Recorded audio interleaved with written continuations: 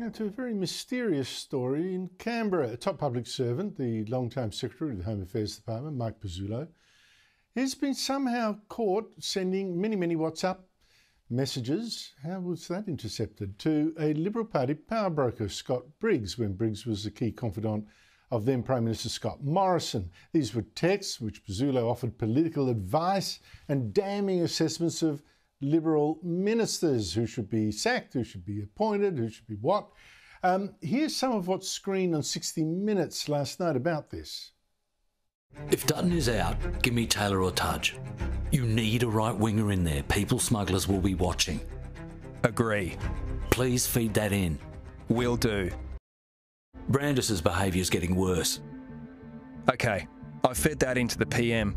I think things may be getting closer to a Brandis departure. George seems to be trying to negotiate a stay of execution. If that were to occur, he would have to change his mindset and behaviours about home affairs. He is in complete denial.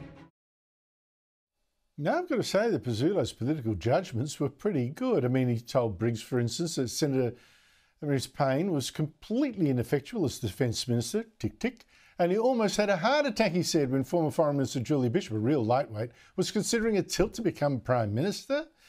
But Anthony Albanese today said Pezzullo had been told to stand aside while there's an inquiry into him, and I don't think he'll be back. Joining me is the country's top foreign affairs writer, Greg Sheridan of The Australian. Greg Sheridan, thank you so much for joining me. You would have had a bit to deal with Mike Pezzullo when he was first Secretary of the Immigration Department, then Home Affairs, particularly with the national security roles as well that involves. What do you make of these texts and the man himself? Well, Andrew, a couple of very important things to note here. So I haven't read all the texts and I don't know exactly what they disclose, but there's plainly been a concerted campaign to get Pezzullo for some time. He plainly has very powerful enemies. According to the story, many of these text messages were on the encrypted service of WhatsApp and also, I think, Signal. And I thought it was pretty hard to decrypt Signal. So somebody very powerful with very good technology is out to get Pezzullo. That ought to tell you something. The other thing is that, these texts, I don't know what's in them, so they may justify Pezzullo going. But this will be a tragedy if Pezzullo goes in many ways, because he gets more done before morning tea than the rest of the public service gets done in a year. And I campaigned for a long time that he should have come back to Defence as the Secretary of the Defence Department. We may not be in the strategically naked, defenceless position we're in right now. I mean, he is a dedicated Australian who cares profoundly about our national security and, unlike almost everyone else in Canberra, actually comes to work every day and tries to make things happen. And so I'm not making any judgment about the texts, but I think we'll be a poorer nation if Pezzullo is blotted out of leadership. And again, I'd raise the question what the motivation has been to get Pezzullo over these recent months. Well, I think there's a lot of what you say there. I mean, I have to say, Greg, as I said earlier, his political judgment seems pretty good. Nearly fainting to think that Julie Bishop had the qualities to become Prime Minister, and saying that Marise Payne was hopeless in defence. Absolutely true. I wonder whether I'm hearing people saying cross the line by giving political advice as to which ministers should go where, but maybe we're just being naive. I mean, maybe that's what a good secretary does. I don't know. Well, one thing, of course, is that it's clear now that there is no realm of privacy in modern life.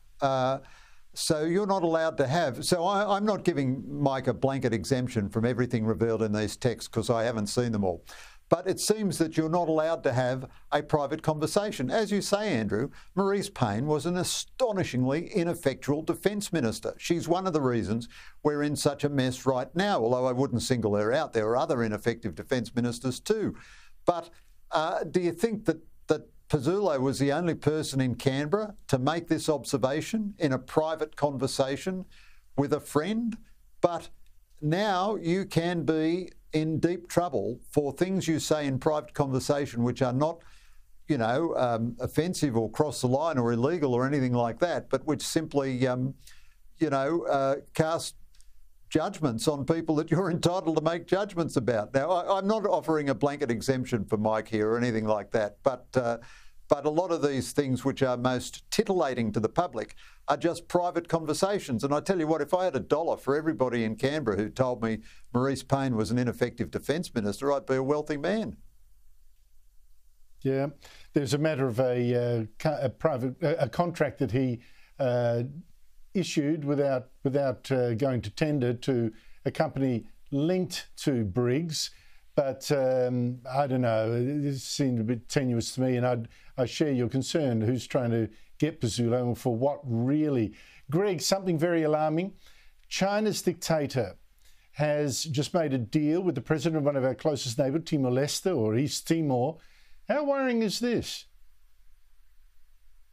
Look, I think that's a bad development, Andrew. China is trying to get into every pore of the South Pacific, and our intelligence agencies believe it wants a military base in the South Pacific eventually. We're in a poor position to criticise Timor-Leste because under the previous coalition government, for reasons that are completely indecipherable, we ourselves embarked on a comprehensive strategic partnership with China. So if we go to Timor-Leste and say, don't you guys dare get into a comprehensive strategic partnership with China, they can say to us, well, how come it's okay for you and no good for us?